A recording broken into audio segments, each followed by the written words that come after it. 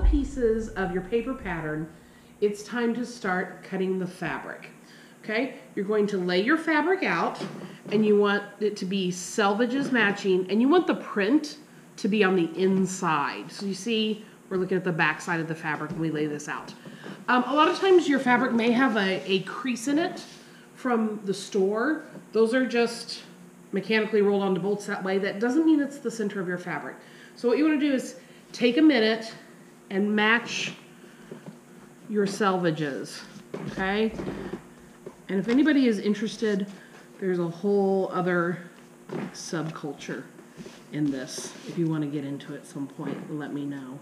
But so we're going to match those edges, the manufactured edges, together. These are not the edges that are serged, because those are the edges that we cut. Okay? And you're going to match those two edges up, and then sort of push the wrinkles out toward the fold side of your fabric.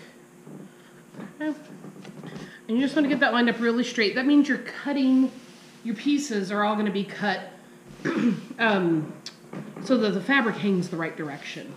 Okay? If you just lay them anywhere and cut them any direction, you're going to have issues with the way your shirt hangs. Okay? For every piece of your garment, there should be what we call the grain line. Okay? This arrow, it's literally labeled grain line, and it has the little arrows on each end.